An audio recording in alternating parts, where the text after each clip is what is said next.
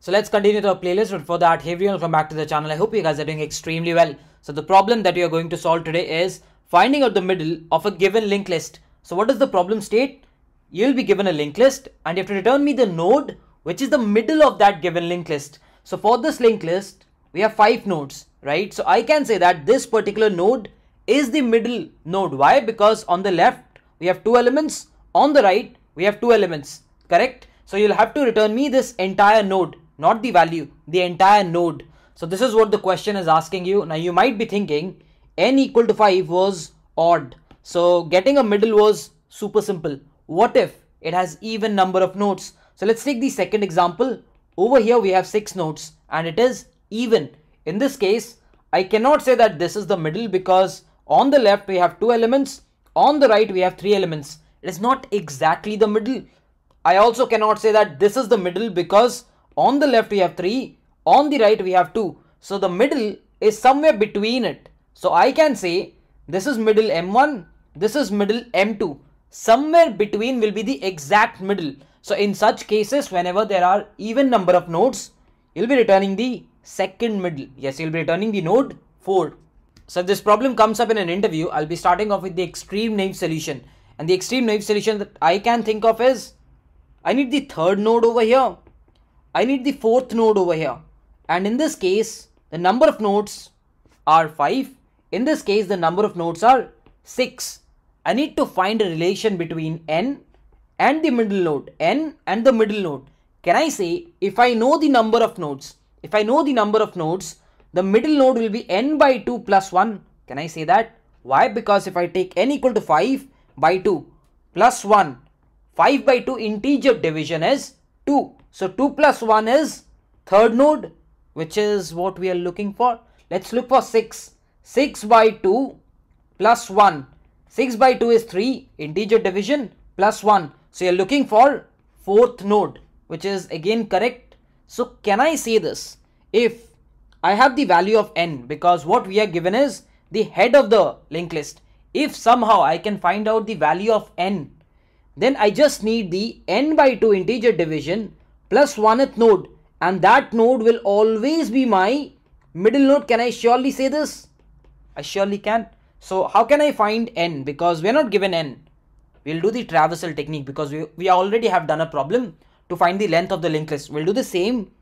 I'll keep it temporary at the head because we don't want to alter the head. And after that, we'll keep a count equal to 0. And let's check if temporary is null. Initially it is not. So count will increase and temporary will move. Is temp null? No. So count will again increase. Again I'll move temp. Is temporary null? No. So count will again increase. Let's move. Is temporary null? No. So count will again increase. Is temporary null? No. Count will again increase. Is temporary null? Yes.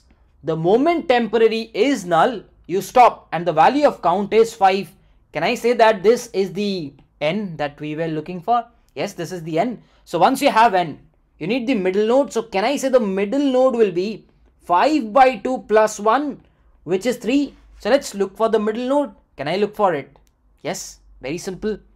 You have the middle node's value as 3. So let's start with temp. Again, let's place the temp at head because that is the starting point. That is where we start off. Let's start. I'm at temp. What I'll do is I'll have the mid node as 3. Okay. So I can reduce it. Let's reduce 3 by 1 and then we will move. Perfect. Again, we are at a node. Let's reduce it again and let's move. Let's reduce it again. The moment you reduce, the moment you reach here and you reduce, what you see is temporary is pointing to the middle node and the value is 0. What does that mean? You have encountered 3 nodes. That is why the middle node, which was 3, has, see, on 3 encounters, it will reduce itself and the ultimate value will be 0. So what I can say is wherever temp stops, that will be my middle node. What if I need to write the code? It'll be super simple, isn't it? 2 steps. First temporary will be head. I need the value of count. So let's say count 0 and I'll keep on going till temporary is not null because I need to count. So let's do counter plus plus. What is the next thing that we will do? we will simply say, hey, temporary, can you go to temporary dot next? He will say, why not? So what this will do is, this will count you the number of nodes, correct? Once you have the number of nodes, can I say that the step 1 is done? Step 1 is done. What is the next thing? To get the middle node. So can I say the middle node will be integer division of count plus 1? I can integer division of count by 2 plus 1. Once this is done, let's again place temp at head. That is something which I'll do. Right after that, I will be moving to, I'll moving the temp, right? Until how much? Can I say that we can probably move it till we don't reach null, and we'll stop. This is the first node, right? This is the first node, temp. So let's reduce mid equal to mid node minus 1. And this is the node.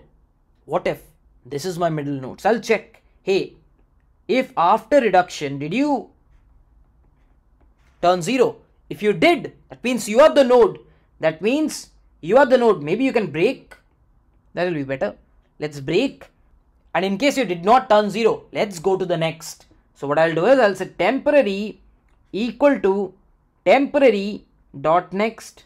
Once this is done, over here you can return the temp, whatever is your temp, because after the break it will be coming over here and it will be returning your temp.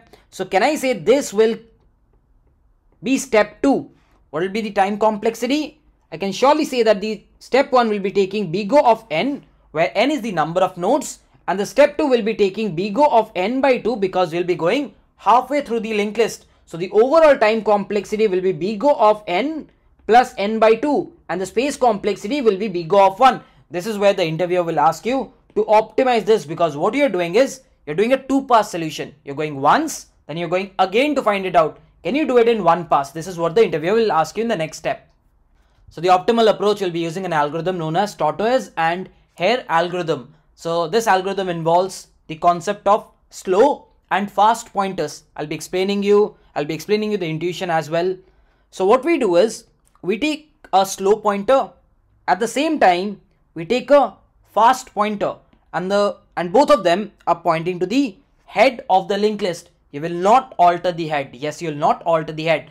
And what you will do is you'll move the slow pointer by 1 step, you'll move the fast pointer by 2 steps, and you'll do that simultaneously. You'll do that together. So let's do it. So what you do is you move both of them together. So slow moves here and the fast pointer will move here. That is the step number 1. In the next step, you will again move slow and fast together. So slow moves here and the fast will move 2 steps. 2 steps. So the fast reaches here.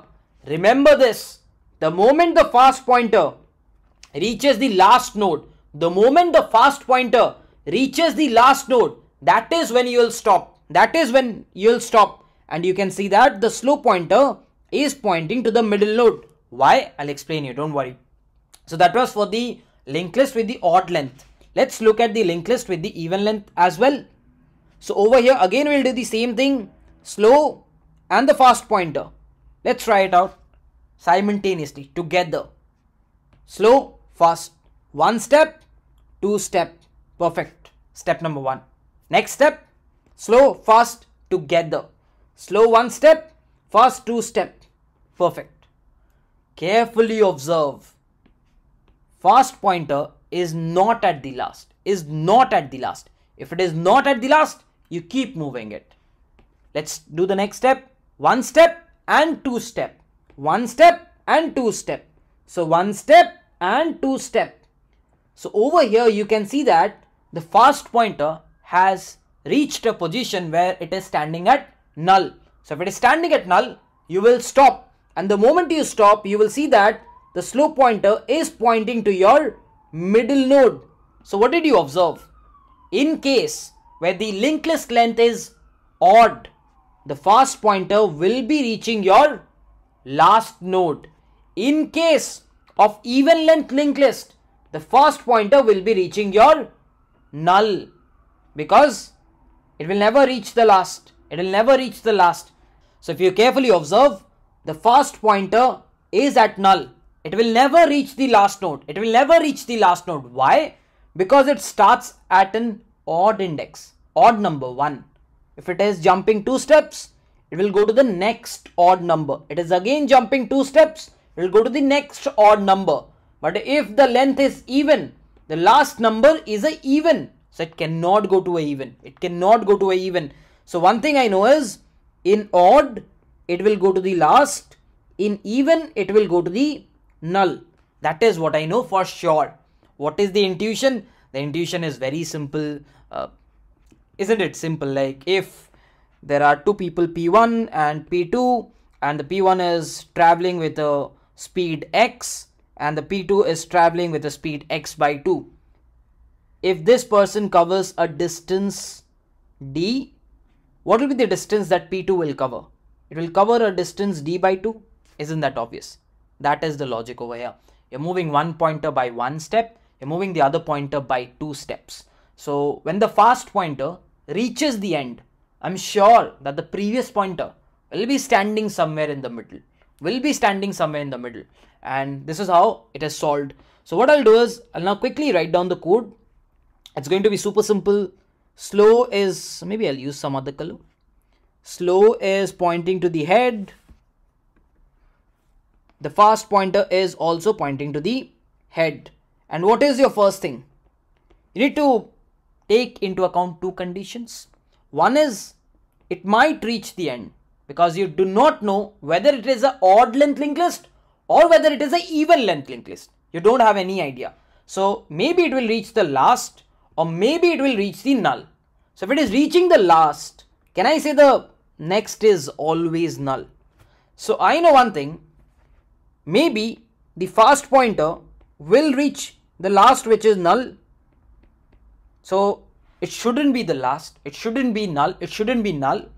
And the next of it should also not be null.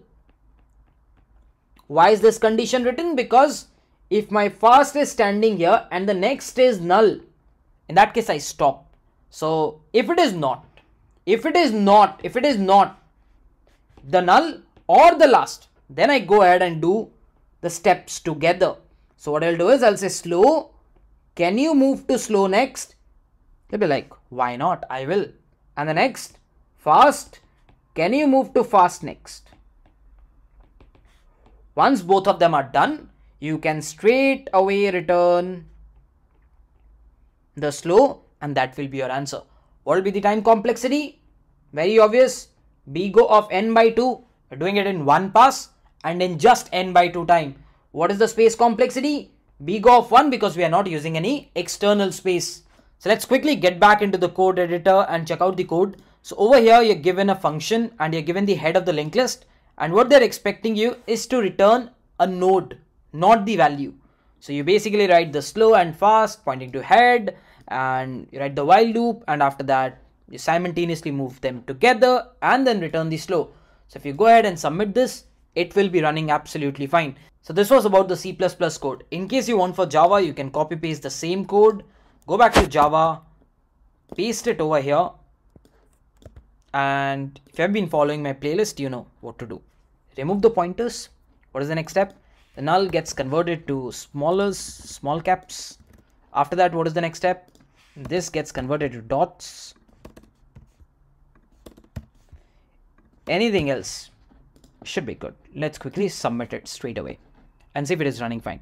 So C++ and Java codes are pretty much similar. You just need to do minor changes and it will start working. So if you're watching till now, I hope you have understood everything. And in that case, please do consider giving us a like. And if you're new to our channel, do consider subscribing to us as well. With this, I'll be wrapping up this video. Let's meet in some other video. Till then, bye-bye. Take care. Whenever your heart is broken.